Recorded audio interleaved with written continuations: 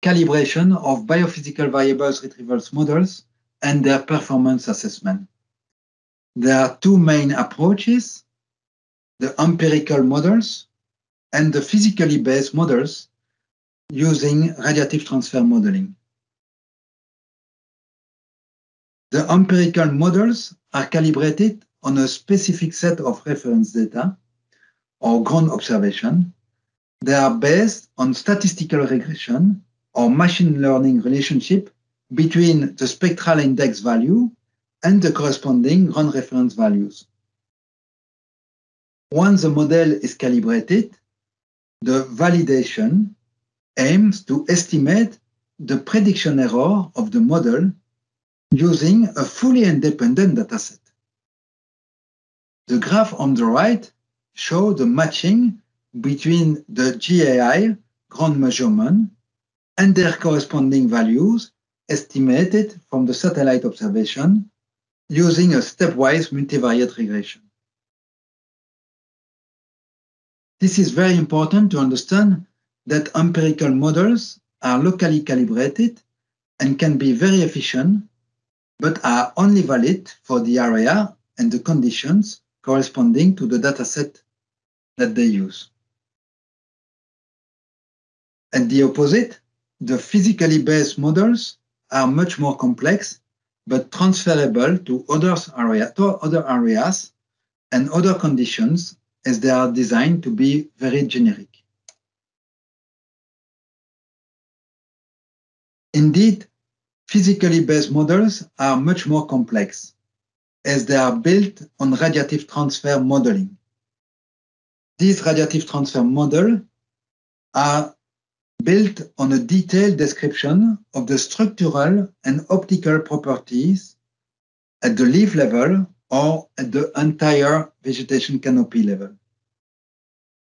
These models are able to simulate the absorption, the transmittance, and the reflectance of the canopy for any spectral band, for all sun incident angle, and all viewing geometries. For the leaf level, the prospect radiative transfer model is the most popular one, which is used in the BVNet toolbox that we will introduce here.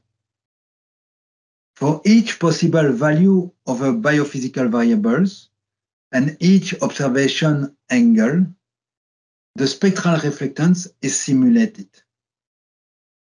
All these simulations and the corresponding biophysical variable values are then used to train and to calibrate an artificial neuronal network, ANN model, to invert the process. This calibrated neural network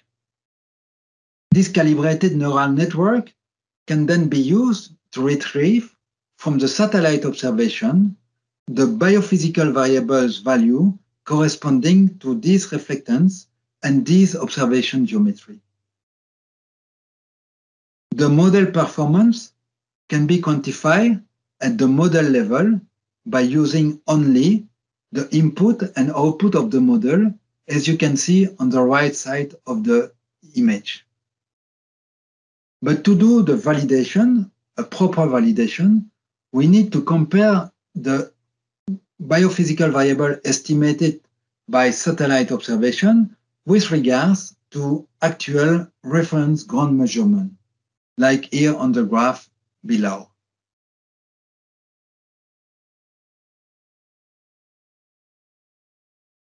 The performance can be further understood by using a set of metrics like the mean absolute error, the root mean square error, the bias, the error standard deviation, or the relative root mean square error.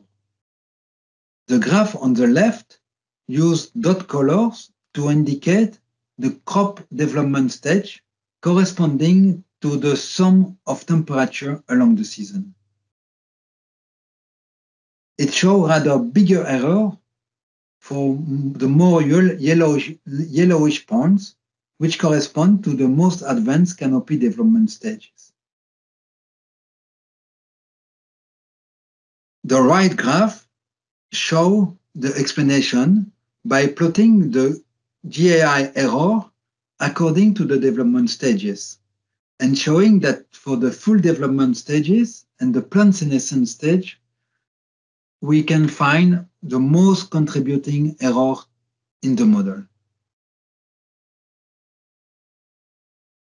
Furthermore, the performance analysis can focus on the bias, specifically showing the overestimation for the early stages and the underestimation for the later stages. This analysis of the relative root mean square error is also very interesting on the right. It demonstrates that the relative error is minimum during the key development stage, from the stem elongation to the flowering and the grain filling. This is very important to know this kind of difference of error to make the best use of this biophysical variable estimation. All these results presented here concern, of course, the winter wheat, but they are very illustrative of how performance assessment can be completed. Indeed, it is of critical importance to always consider to validate the result of any modeling approach, as well as to validate for your own area any biophysical variable products that you may find from various websites. Before using a biophysical variable product, please make sure that you read the validation report of the product you intend to use.